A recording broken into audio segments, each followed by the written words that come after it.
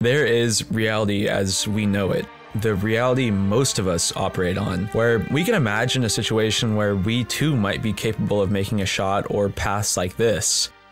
But then there are those who simply do not appear to be on the same playing field as the rest of us.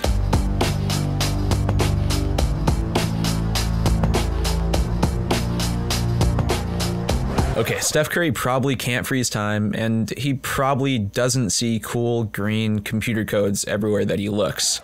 Well, he might. However, one thing we can be absolutely sure of is that Steph Curry does in fact have an elite level court awareness, and that is not a conspiracy. So the question becomes, what is court awareness and can it be taught?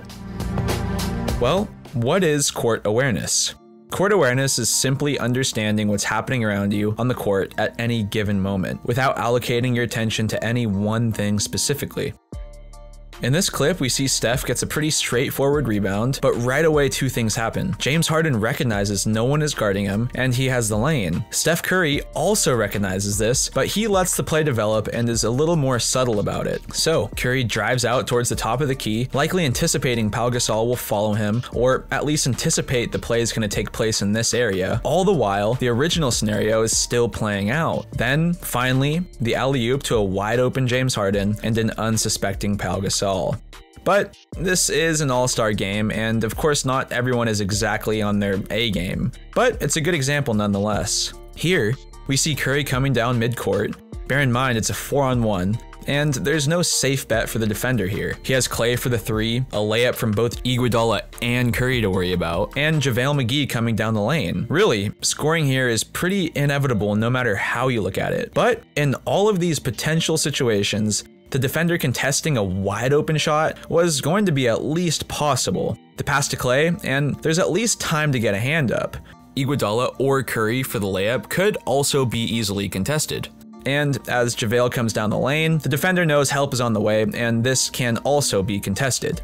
And well, here's where the magic happens. Curry recognizes the dynamic at hand. He draws his defender out as if he himself is going to take the shot or make a quick pass to Clay. But before waiting long, the behind the back pass with his offhand to Iguodala for the 2 easy points. And nothing is especially interesting about this play, but if you pause it at this moment right here and weigh all the possible outcomes, a contested Klay Thompson 3, maybe 30 to 40%. Curry taking the shot, around the same. JaVale coming down the lane or Iguodala, they weren't exactly high in this moment because there could have been help D. But it was Curry deciding to delay the pass by that half second, drawing out his defender, that at least doubles the likelihood of Iguodala getting the 2 points here. It's in that half second that we can see the true importance of court awareness. And you might be thinking, you're telling me all of this is going through Curry's head during that drive? To which I would answer, no, of course not. This all happens automatically and effortlessly. And actually, I would guess most of you basketball players watching this video, hopefully, know exactly what I'm talking about. This is called court awareness. I'm sure Steph couldn't go into all the details of all the micro adjustments that were made in a matter of seconds, but they were there and they did happen. And if you take a look at the same play again, you might notice it was not just Curry. Each player on the court has their own interpretation of the likely scenarios and things that are imminent to play out, and they prepare for them accordingly. They're all operating on the same frequency called court awareness to one degree or another, which shouldn't surprise us really. It's why they're in the NBA. And as humans, we all have the skill of situational awareness, and in basketball, this skill translates to what we call court awareness.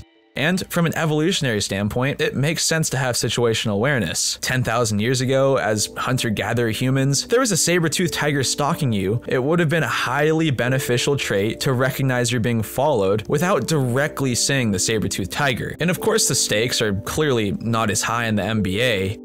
Well, for the most part.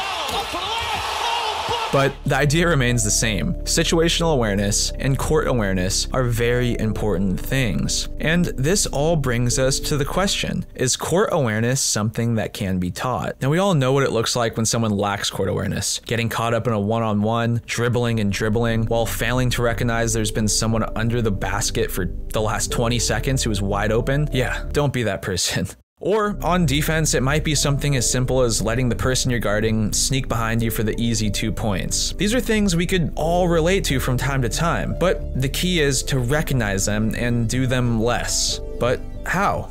And the first step is to recognize them. On offense, are you someone who puts your head down and dribbles in circles? Or are you someone who keeps their head up and is constantly scanning the court looking for easy scoring opportunities? On defense, are you someone who can guard their defender and play help defense when you need to? Or are you always losing track of the person you're guarding and letting easy layups happen right behind you? If you recognize you lack court awareness at times, this in and of itself is a huge first step to improving it. The second thing you could do is actively bring your attention to the court and the game. Be present. For obvious reasons, a basketball game isn't the best time to think about the last game you played, your homework, or what you're gonna eat later. When you're in a game, the best thing you could do is be in that game and immerse yourself fully. If you miss an easy shot, move on. If you turn the ball over, move on, forget about it, and keep bringing yourself back into the game. Curry's approach to this is what he called short-term amnesia, and it's what you could also call mindfulness, but we'll save that for another video. The second thing you could do to improve court awareness is pattern recognition. Basketball scenarios tend to repeat themselves over time. Fast breaks, pick and rolls, off-ball screens, these are things that happen in every game, and the more you familiarize yourself with the outcomes of these situations,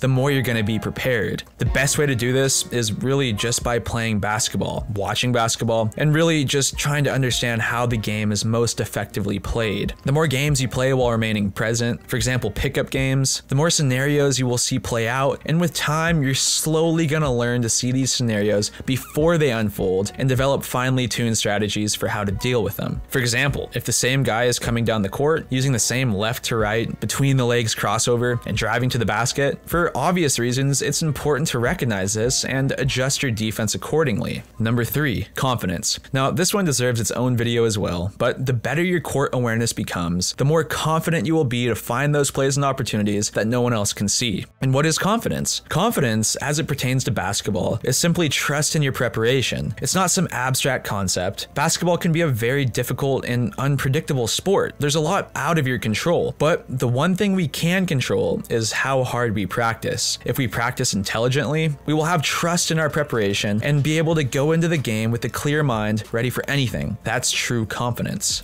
Number 4, you have to recognize that this is not always pretty. Court awareness isn't flashy. Sometimes it's an off-ball screen that leads to your teammate getting open and making a three-pointer. And truth be told, most people aren't gonna notice you had anything to do with that play. But it's these types of things that coaches and scouts do notice. They want to put together a winning team, and a windmill dunk is worth as many points as a backdoor layup. And if you're not out there throwing down windmill dunks, this video should be a pretty important wake-up call for you.